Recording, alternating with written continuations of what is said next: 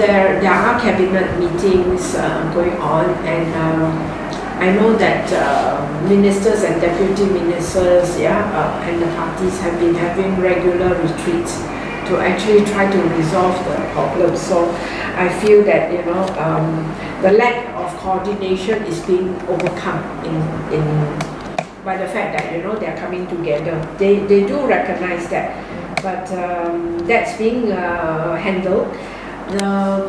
Infighting among the leaders, I won't say fighting as such, but I guess differing opinions. So that is a given thing. You can't be having everybody agreeing on the same idea.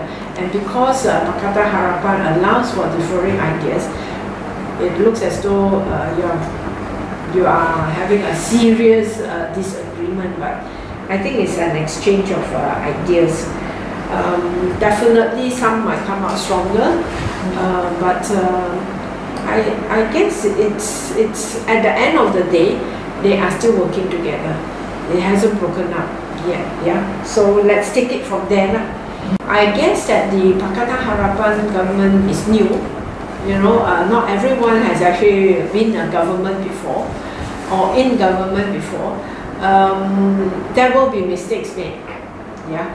There will definitely be mistakes made, but hopefully, by the next 2 to 3 years, those mistakes will be corrected, and we will be dealing with what is important to this country, and particularly is the economy.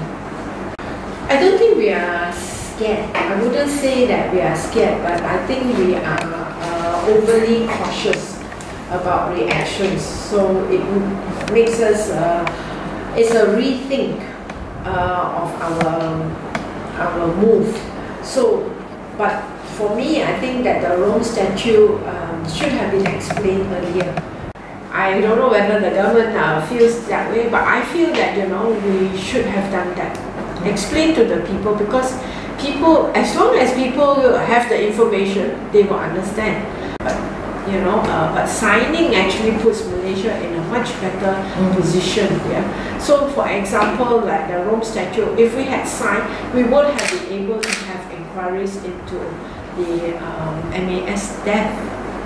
Now we can't, because we are not signatory to the Rome Statute.